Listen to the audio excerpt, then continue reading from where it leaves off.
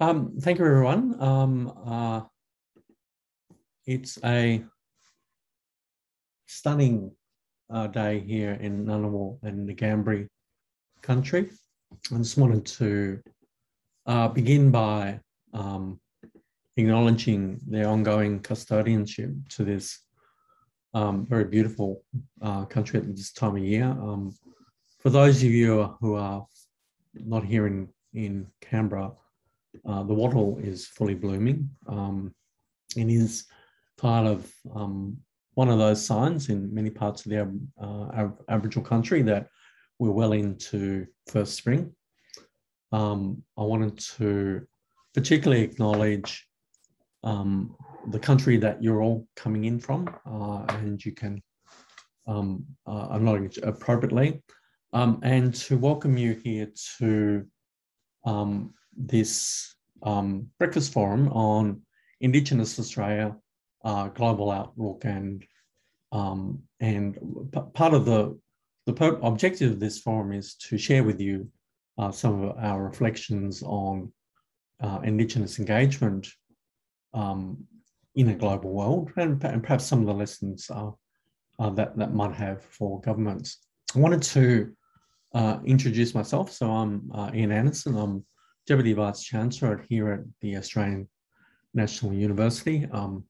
My background's in as a public health physician. I have worked in government and also worked in the university sector for most of my professional life, mostly in the fields of Indigenous health and education. I'm joined by Professor Maggie Walter, a Palawa woman from the Parabana people, same clan groups as myself, from northeastern Tasmania. And Maggie was is the distinguished professor of sociology at the University of Tasmania, and has recently joined a commission in Victoria, which she can tell you a little bit about in the introduction. And Professor Tony Dries, who's Pro-Vice Chancellor's First Nations Education Research, University of Southern Queensland, and Gamilaroi and Yalali, First Nations of Northwest New South Wales, and a renowned Indigenous leader in policy and valuation research in the field of education.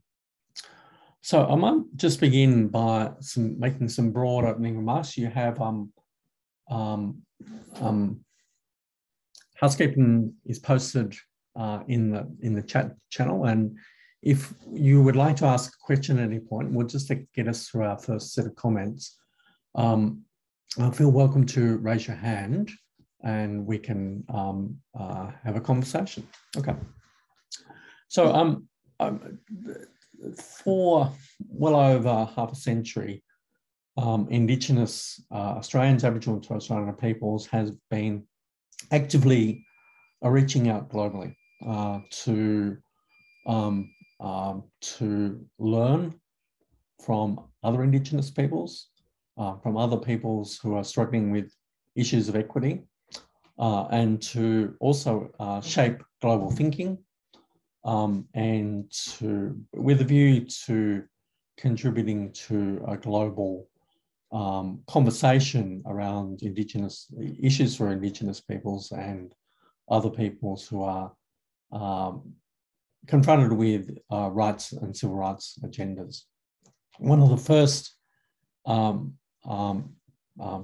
this occurred was in the late 1960s and the early 1970s, where Indigenous activists, particularly in Redfern and Sydney, and also in Melbourne and Victoria, began to talk to and engage with civil rights leaders, particularly in the Black civil rights movement in the United States of America. There are a number of kind of well-recorded and for some people who were there, well-remembered encounters particularly between the Black Panthers at the radical end of the North American civil rights movement and Indigenous activists. And in one of those exchanges, an idea was shared about health and welfare organisations that were run by the Black American community. This notion was called community control. And the idea of community control has become a very powerful part of the Indigenous movement here in Australia. And that gave rise to Aboriginal health services that were run and controlled by the Aboriginal community, education services, and a whole range of other welfare and social services that were community controlled. Again, picking up an idea that came from North America. Today, that service sector is worth over $1 billion. And when I was last in government, I led a reform of what was a COAG, and then COAG, now National Cabinet agreement called Close the Gap. And it was the community controlled sector working together that significantly changed the outcomes of that agreement, essentially arguing that if we were to if governments were to move towards shared decision making, that Indigenous Australia, represented by the community controlled sector, had to have a seat at the decision making table and be a part of the agreement and not just consulted in that agreement. And that agreement was reasonably ground shifting. It was the first time that an intergovernmental agreement, in my knowledge, an intergovernmental agreement in Australia had signatories on not only the Commonwealth Government and all the state and territory governments, but in fact a coalition of Aboriginal bodies representing Aboriginal 50 Aboriginal community-controlled peak organisations in the country. So that was a movement and a sector that grew out of a reach out globally. That movement, global movement, has had a strong focus on rights. The UN Direct Declaration on the rights of Indigenous people, signed in 2007, was developed over 20 years through the various UN fora and represented a place where Indigenous leaders played a significant role in shaping the Indigenous rights agenda. And similarly, in various professional movements, mine was in the Indigenous health movement. We began reaching out in the 1990s, quite deliberately from Australia, to work with Maori peoples, First Nations people in the United States, Native Hawaiians, and Canadian Aboriginal peoples on issues of health policy, health practice. And there are a number of kind of global associations that were set up. The one that I was most involved in was the Pacific Region Indigenous Doctors Congress, which began when there were only about 50 Aboriginal doctors in Australia. And it significantly accelerated the professionalisation of Indigenous health, the development of Indigenous medical workforce, and transformation of medical education and Indigenous health research in this country. So I'm going to I'm going to ask two questions of the panelists, and then we might open up some questions, and I'll come back to our final question at about 10 minutes before close.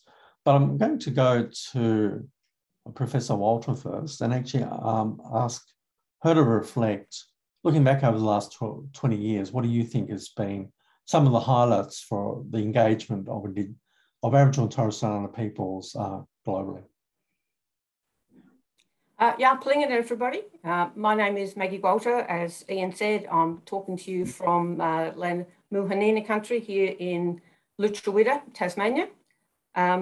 And yes, just to follow up also on Ian's point, I'm Distinguished Professor of Sociology at the University of Tasmania, but now moving to emeritus status because I've taken up a role, a very important role, as a commissioner on the Yuruk Justice Commission, Australia's first truth-telling Royal Commission.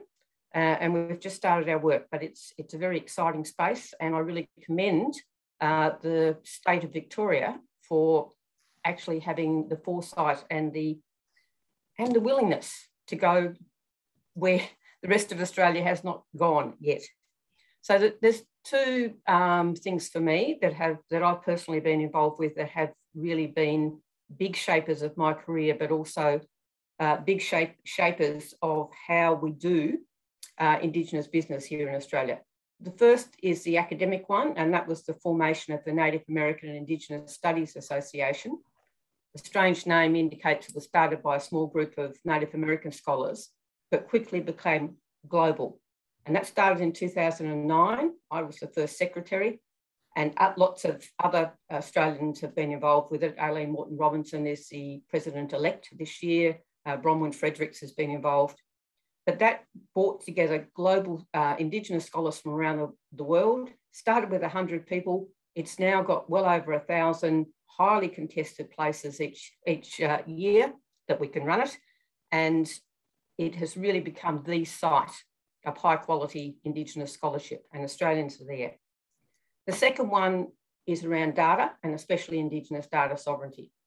So as you all know, Aboriginal and Torres Strait Islander people are culturally and linguistically diverse, but you wouldn't know it if you looked at the data.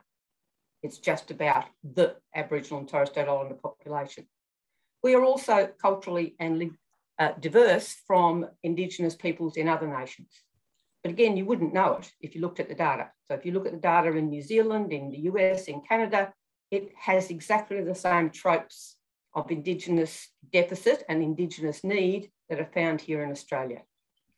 And that is what sort of has brought together Indigenous peoples, Indigenous leaders, tribes, iwi, First Nations to actually try and do something to make the data better suit the purposes of Indigenous peoples, but as importantly, better suit what should be the purposes of the nation state. Because at the moment, the data that we're getting in all of these places, including Australia, doesn't really serve anybody. It's just a continuation of a pattern, stuck on a permanent loop of 1996, really. It doesn't get improved from there. So the Indigenous data sovereignty movement was born really in 2016 at a workshop, an international workshop held at the ANU. But of course, the complaints and the concerns go way back further than that. And everybody who came had the problem that we had an Indigenous data paradox. We had way too much of the data that's about Aboriginal and Torres Strait Islander people or First Nations or Maori that was negative, that was about need, how poor we were, how overcrowded our houses were, how low weight were the babies, and none of the data, or almost none of the data that we actually needed for nation building. And so that is the drive of that. I'm going to talk a little bit more about that in the second question, so I'll hand over to Tony now. Thank you, Maggie. Yama, hello everyone. I join you today from Turrbal Nation up in Brisbane, the north side of Brisbane. Pay my respects to other First Nations people here and to the nations of which you join this forum. So I'm going to provide a couple of examples of work that I've done principally in Indigenous education with international connections. I suppose the advent of technology, particularly international transportation sounds like a novel idea nowadays, but through the advent of technology and of course international travel, we've been able to connect with First Nations groups throughout the world. Not only in inverted commas, the usual suspects, as I might call them, in terms of other colonised nations, principally Canada, US, New Zealand, but also the Nordic nations, Sami nations, and increasingly First Peoples closer to home in the Asia Pacific. And I want to share a couple of examples of work where First Peoples have been a driving force. The first one is a project I was involved in when I was at the Australian Council for Educational Research, and that was with the OECD in a project led by Canada, looking at promising practices in Indigenous education. Now, government was a big player, lead player in that, simply by virtue of the fact that the partnership was with the OECD. However, through the development of that project, First Nations voices, whether directly or indirectly through literature and case studies, was, you know, at the fore of the conversation, as it ought to be. You know, a further example of some of the deficit discourse that Ian and Maggie talk to or allude to. Nowhere is that more on show, if you like, than in the education sector. We talk about, you know, not only gaps, but deficits catching up, being behind, and often the measures are simply too crude. And I'm referring to standardised testing regimes. Now, there is ample evidence both domestically in Australia and internationally through PISA and other regimes. Yes, our children, our young learners, when measured in kind of Western measures, are behind, so to speak. What we don't measure sufficiently is other aspects of the whole child, of the whole learner. And through international work, you know, we've been pushing this case. If you look at a young learner, whether they're, you know, black, white or brindle, what's important is seeing the whole child. And I think First Nations educational advocacy has been at the forefront of those conversations, particularly when you consider a young person needs to develop not only academically, but physically, socially, emotionally, and indeed spiritually. And then there's a kind of parallel conversation which is starting to emerge in international engagement and literature around First Nations education. And that is to challenge, if you will, non-Indigenous learners about their understanding of history, of culture, and indeed learning that grounds them in kind of citizenship, which goes beyond 230 years. A second quick example of international engagement with First Peoples is some work that was once conducted. Unfortunately, the association's not active any longer, but for a good 20 years, Australia was engaged in a forum called the Asia Pacific Bureau of Adult Education. It was looking at the provision of basic education and adult education to disadvantaged peoples in the Asia Pacific. Now, we hear a lot in policy discourse about, and quite rightly, the inequities where it comes to gender, particularly in nations where the universal right to an education is often, excuse me, is often denied to girls and women. But equally in that kind of rights and equity-based movement and argument, First Nations people have been at the forefront of that advocacy. The big challenge, however, in public policy, both here in Australia and internationally, I would argue, in education, is not the strength of the advocacy, because it has grown year by year by year. But the monumental failure of policy implementation, and that remains kind of the big gap in my mind in terms of this kind of aspiration that nations pursue in Indigenous education, and then the reality of implementation on the ground. For me, that's the gap. But anyhow, there are a couple of examples I'll throw back to you here. Okay. So I'm going to ask a second question, really about where do you both think that Aboriginal and Torres Strait Islander people have really shaped global thinking? I might start by acknowledging, I think, particularly for me, that most of my global engagement wasn't necessarily shaped up to change the globe, but was actually in some cases just quite simple, reaching out to find colleagues, find people I could talk to that I didn't have to explain the whole world to, and also find colleagues that you could feel safe with. So I remember very early on at one of the first Pacific Region Indigenous Doctors Congress, a meeting in Hawaii, I think it was about 2001, 2000. Again, there were a small number of Aboriginal doctors by that point. I had graduated at the University of Melbourne as the first Indigenous doctor there, one of the first couple in Australia.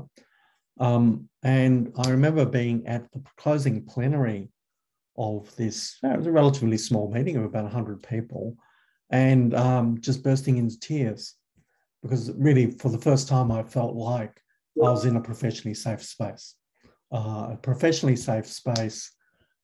with colleagues, which was very different from my whole experience as in medical education as a professional.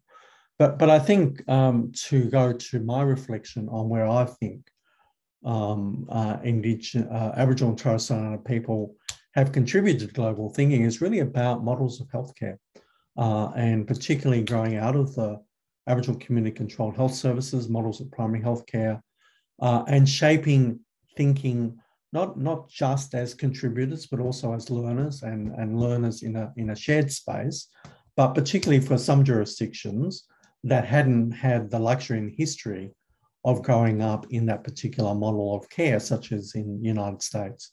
So there was a particular influencing piece that I think became very relevant to our Australian contribution as Aboriginal and Torres Strait Islander people into thinking and into policy and into healthcare practice, particularly in Indigenous primary healthcare systems. I might start. I might go in the same order if that's right. So, Maggie, did you have a reflection on where you think Aboriginal and Torres Strait Islander people have really shaped global thinking and practice? Yeah, again, and I'll bring back to Indigenous data sovereignty, because it is a movement which is now having serious impact right across the globe, including here in Australia. New Zealand now has an associate minister for Maori data, and Maori data sovereignty is part of that, her purview. So it has entered the lexicon, and Australian activists, leaders and scholars have been there right through and are still right there in leading and working on this advocacy. So just to remind people, Indigenous data sovereignty is defined as the right of Indigenous peoples to own, control, access and possess data that derives from them and which pertains to their members, knowledge systems, customs, resources and territories.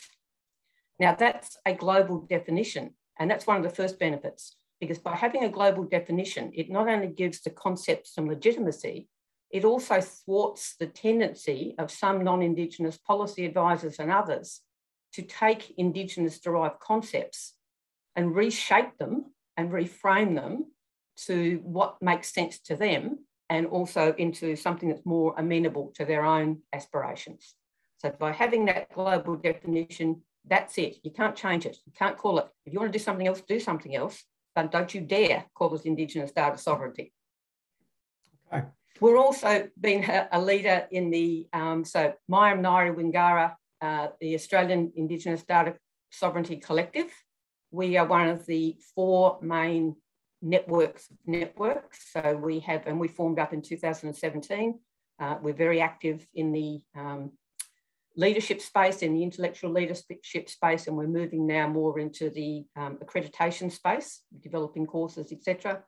But we work hand in glove with the US Indigenous Data Sovereignty Network, with the First Nations Indigenous Governance Centre, and with the Tamana Waranga Maori Data Sovereignty Network. And the benefit there is that we actually can leverage off what other groups are doing in their various things to actually inform what we do and vice versa.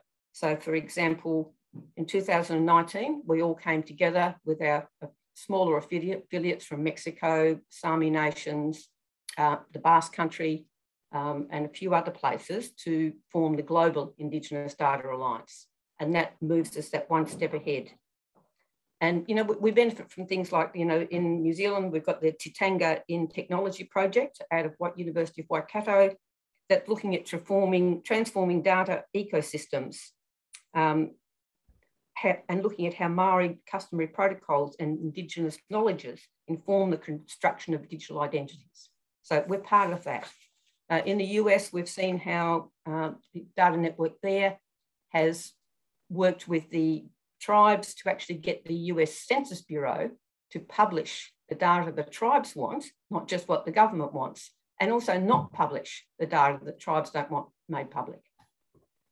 And here we've actually ran a summit, just to finish off, in 2018, where we, of 50 Indigenous leaders from across Australia, we developed up a set of Indigenous data sovereignty protocols for Australia. And that set of principles is now being used as an exemplar by the other Indigenous data sovereignty networks. So we are leading, but we are also benefiting from our global connections, and the work is moving apace. Thanks, I'll hand to Tony. Thanks, Maggie. I think what you have just shared highlights the role of universities in collaborating and providing spaces for First Nations peoples to connect and exchange information and knowledge, etc. I would suggest there are other parts of our society that could learn from that and do a lot more in the space. And I'm particularly thinking of schools education. And through the work I've done, including the project with the OECD, I saw both some strengths of international collaboration, but also sizable room for improvement, particularly in connecting practitioners in schools education. Was the area I was looking at. There is sizable scope for that connection. But returning to the, if you will, academic side of things, as well as the strengthening of data sovereignty networks that you've been at the forefront of. As a researcher, one of the real benefits of that international connection is, of course, insights into First Nations methodologies. And that has allowed, I think, First Nations peoples to find voice within the research community and conducting research activity in a way that's fit for purpose, not to, of course, overlook the fact that something that's far more culturally safe and indeed culturally robust. It's through international engagement that you kind of come across pearls and gems, like one study in anthropology that came from Canada. And it is the single most memorable paper title that I can recall. And the title of the paper was "A Year Shared Drinking Tea." And what the paper, in fact, highlighted, and it was a First Nations researcher, early career researcher in Canada, was the fact that before any data can be collected, you've got to establish relationship. And so her paper, she called it "A Year Spent Drinking Tea," because before she conducted interviews with the First Nations groups that she was working with, she, of course, had to establish trust and a relationship, and then you can collect data. And it makes perfect sense. But what it highlights to me in terms of a key lesson to us in the scholarship community is that you've got to give First Nations research time. And time is of the essence, but in a different way. So that's been a key learning for me, and it could only come through international engagement. The other thing I'll add very quickly in terms of the strength of these international collaborations, I recall the times that I've engaged in research with other First Nations people and the overwhelming sense of relief I had when I found out that a lot of our experiences, whilst unique in Australia, a lot of our experiences are shared. And I found relief in that, not because of the fact that, you know, to discover pain or first-hand kind of recounts of some, you know, really troubling stories internationally, but the fact that we're not alone. And that's a very, very strong thing to embrace, that we do have some shared experiences, notwithstanding our unique learnings. The other beauty of international collaboration I've found is that when you get to meet elders from other countries, I recall when I was in Edmonton in Canada, and I went to shake an elder's hand. He was a chief. And he said, "No, Tony, left hand." And he wanted to shake me by the left hand. And I was a bit puzzled. And he said, "This way, you're closer to my heart." So he wanted to shake on the left. And it's just one small example of, you know, finding these knowledge elders, you know, throughout the world, which is a big plus. But I want to quickly come back, before we're going back to you, Ian, to where I started. Whilst there are these emerging networks that I think are going to benefit First Peoples here in Australia and internationally, there are still sizable gaps, particularly in key areas of practice. And I would include schools education in that. One of the true legacies of an Indigenous global data movement is to point locally to the need to produce data and information that Indigenous leaders can use on the ground to make changes in their community at home. And there were a number of times where I thought that was kind of, for me, where the practice of that was just reshaping my entire thinking. There was a moment, and I'll make this my final comment, and I'll go to Maggie and Tony for you to make some final comments. In a community meeting in Yorta Yorta country in Shepparton, where the Victorian Education Department chose to release, for the first time after collecting data on Indigenous outcomes, disaggregating data on Indigenous outcomes, to actually start to release that data to Indigenous communities in Victoria. And they did that regionally. And I still think that was profoundly troubling, that over 20 years, they didn't think it was ethically inappropriate to collect data without releasing it back to Indigenous communities. But they were having a conversation, and the conversation was, we were leading with about 40 Indigenous leaders from across the community, was on the difficult issues for transitioning from year 12 to employment for that very small part of the Indigenous community that weren't going on to TAFE education, or actually larger part in Shepparton for TAFE or to university. And one of the predictors of success was reasonably well established, was actually the number of Aboriginal kids that would take up broader employment preparation in upper secondary schools, such as prep for interviews, getting driver's licenses and all that stuff. And someone commented, the education department said, well, 50% of the Aboriginal children in this region do not have that education in part of their high schooling.